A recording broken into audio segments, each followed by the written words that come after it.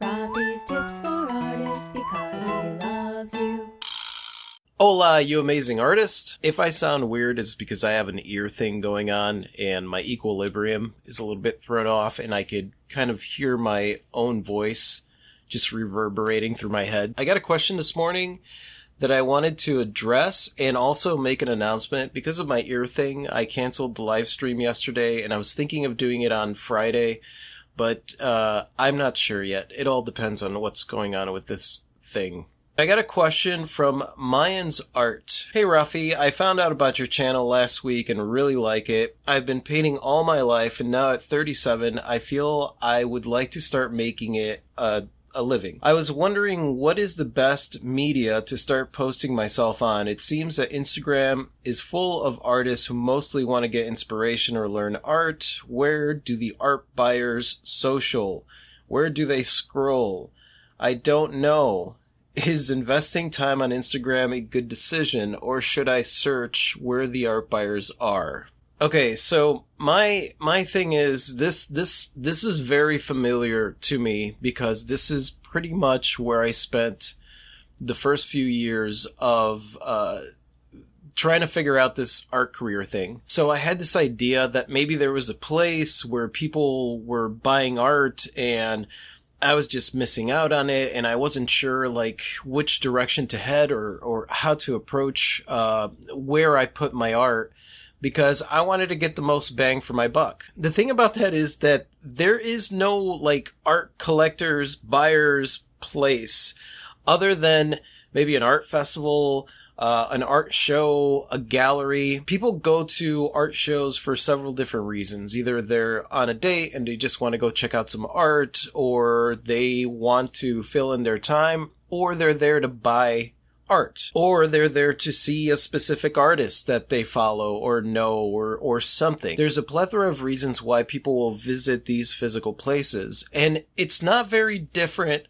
on the internet. First off, my problem in the beginning was that I thought that I was like in this competition with the other artists. So if there was already a lot of artists in a place, it was like, oh, it's saturated and it's just people looking for ideas and blah, blah, blah. But the fact of the matter is, no matter where you go, whether or not you're doing an art show or you're posting your stuff on social media, there's going to be other artists there that find inspiration in the work. In fact, a lot of artists go to art shows and stuff like that, and they get inspired by the work. So it's not about that. I would definitely, I needed to get that whole idea of competition out of my head, or the idea of a place being oversaturated by artists.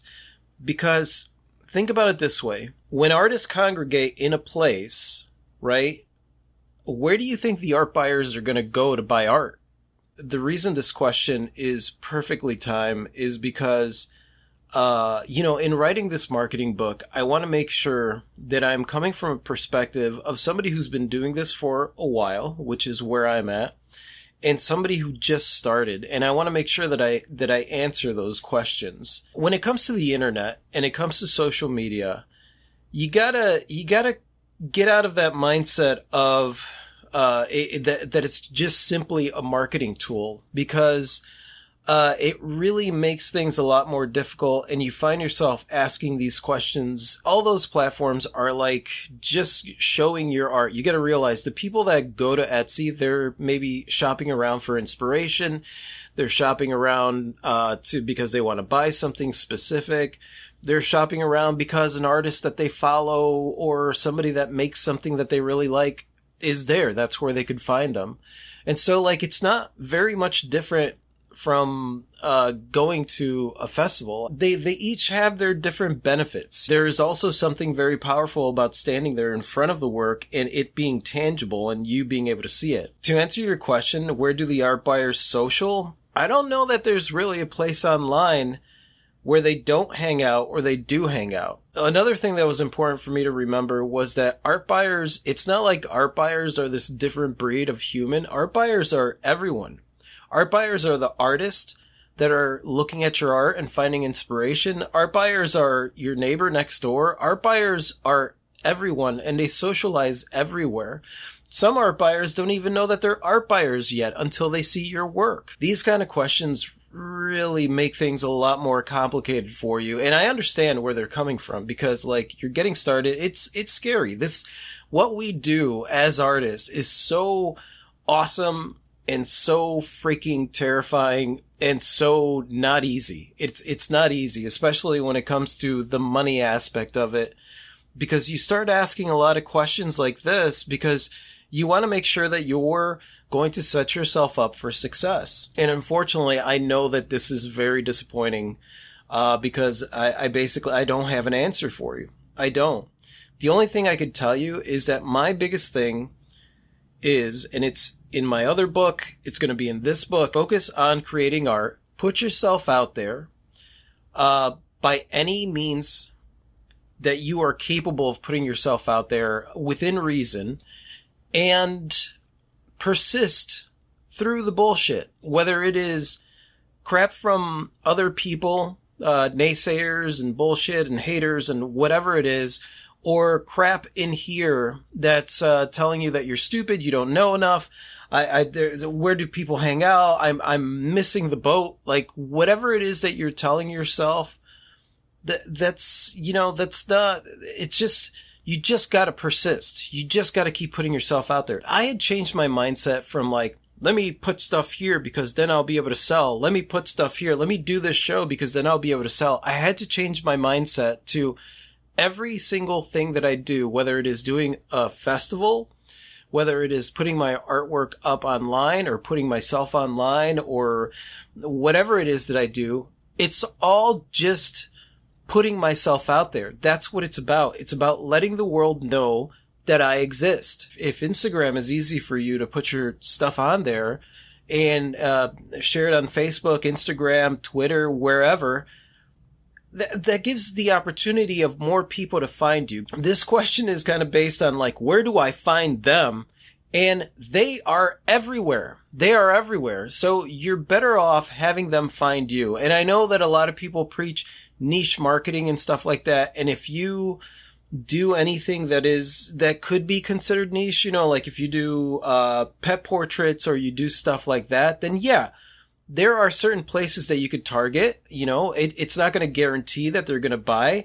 But for example, with that, there's pet festivals and dog parks and pet companies that you could do some kind of networking with.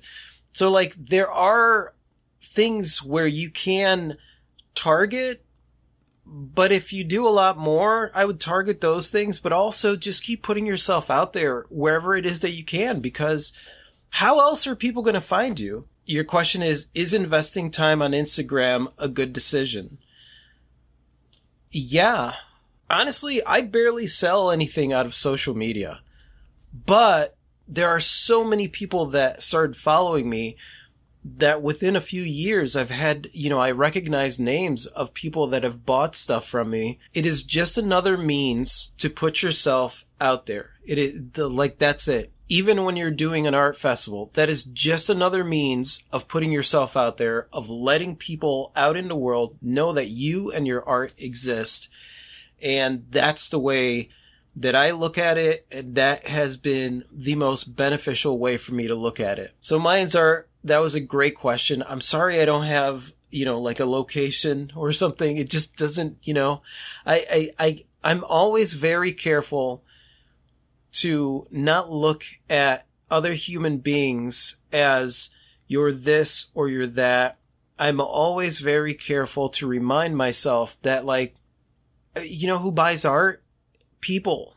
They're just people, and they hang out in places and they have different interests and they believe different things. It just so happens that maybe they'll run across your art and maybe they don't even pay attention to art, but maybe they're going through something, or something about your art speaks to them at that particular moment in time in their life, and they want to buy it. And then from that moment, they become a collector of your art because you develop that relationship with them. You see that in my videos. It's not about just selling the art. It's about making a connection with people.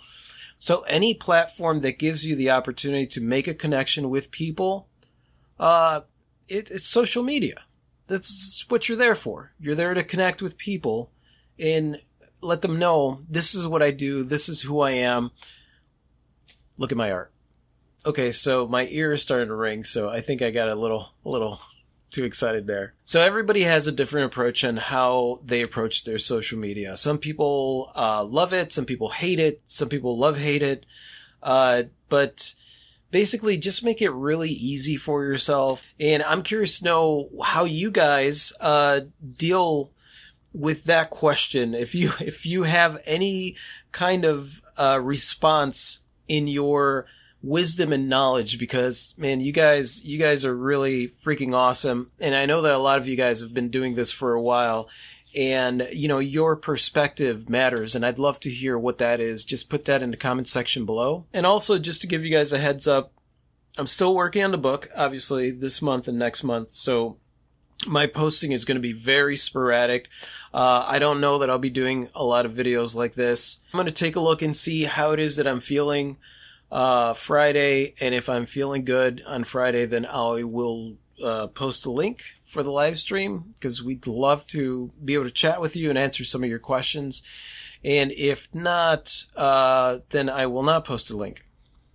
And again, thank you so much for watching, you guys. You guys are absolutely freaking amazing. I totally adore you. And if you like this and you want to watch more like this, just click right over here to subscribe. And that's it. Say goodbye, Clee. Goodbye, good day. Adios. Total awesomeness.